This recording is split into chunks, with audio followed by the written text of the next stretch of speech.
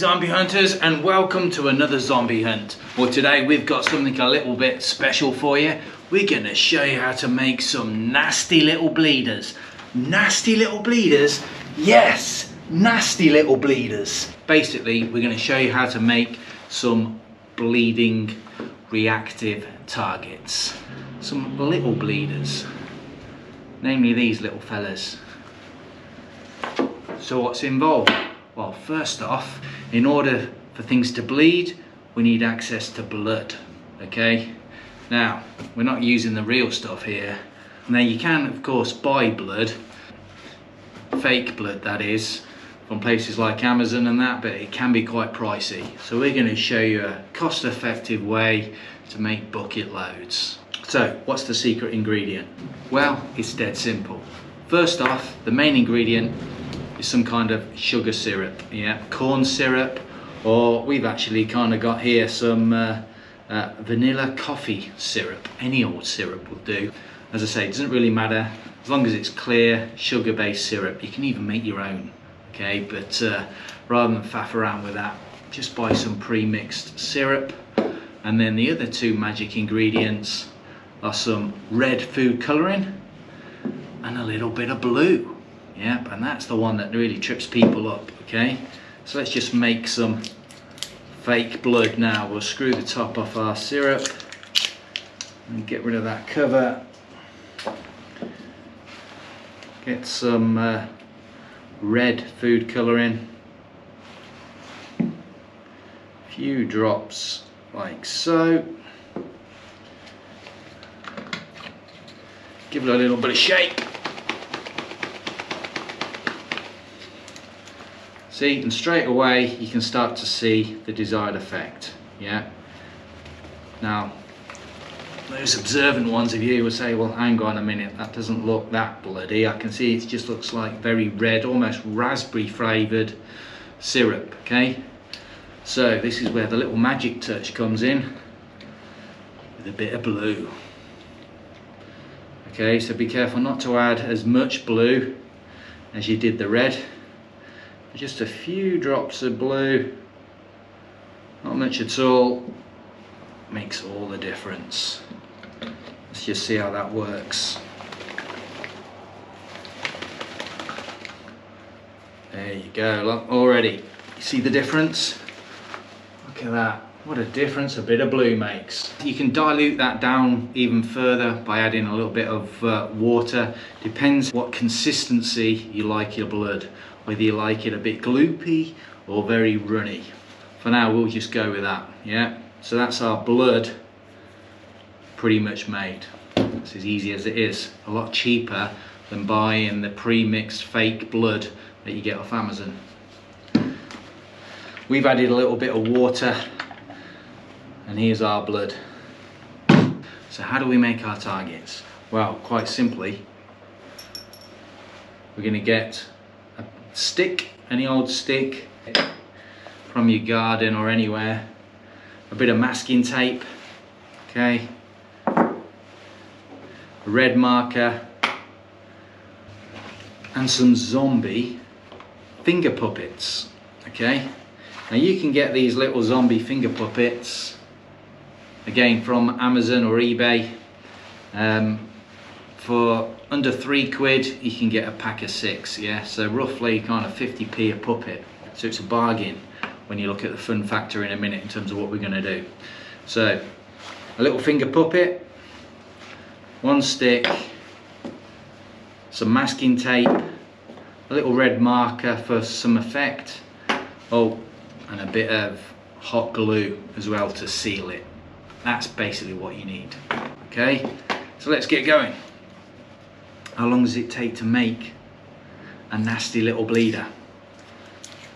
Well, let's see. So, start with, get our stick, get our masking tape, wrap it around the stick, like so. And you've got to try and gauge this, because basically you want it the same thickness as a finger. I think that might be it. Roughly we'll put a little bit along the top, like so. This just stops the blood draining into the stick. Okay, so that's basically our stick. Let's just test that our zombie fits on it, and it does quite nicely. Okay, there you go. It's a nasty little zombie. Now we need to turn it into a nasty little bleeder. So in order to do that, we essentially just need to fill him with blood. So get our fake blood that we mixed, fill the little fella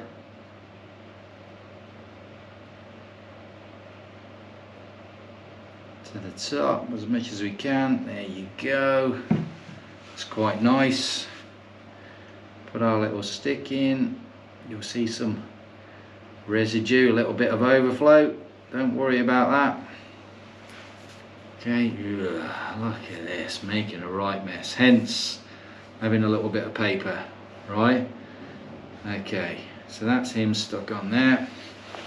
The next little thing is you're going to seal him up.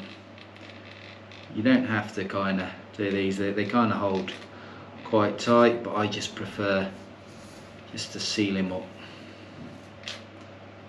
like so.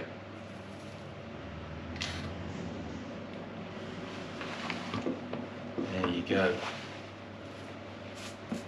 Okay, and then the last little touch is just to quickly add some aesthetics. Really, it's just to colour that masking tape in like so. So there you go, one nasty little bleeder. So we'll take him out to the range with a few more of his mates and make him bleed. So there you can see our nasty little bleeders. Now we like to leave them hanging in the range, but you can use those stakes to stake them into the ground, in your backyard, whatever suits. Right, that's enough at looking at them. Now I reckon it's time to shoot them out.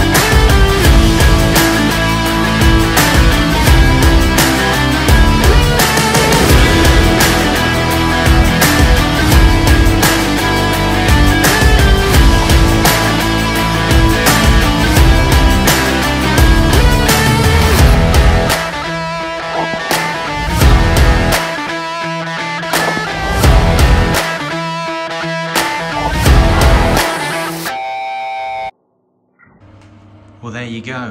What a bloody mess. Look at that. As you can see, our fake blood has done its job. Definitely looks realistic.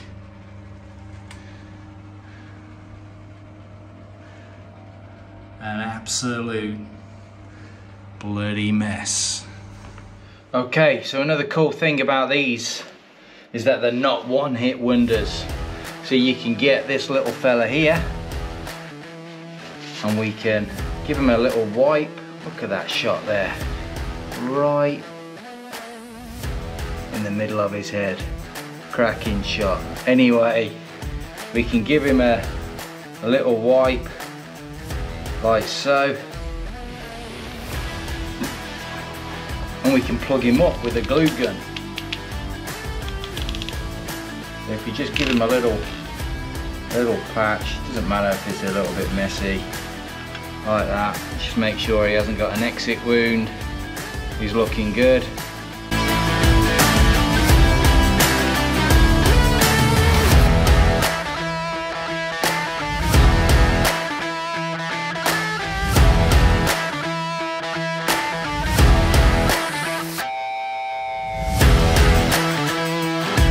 So there you go, all patched up, recycled, ready for another shoot.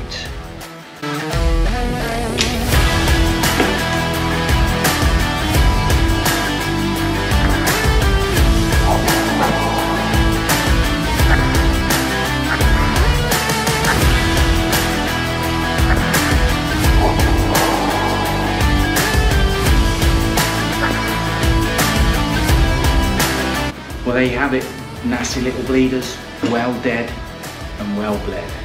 And as you can see, they're not much bigger than the pellet itself.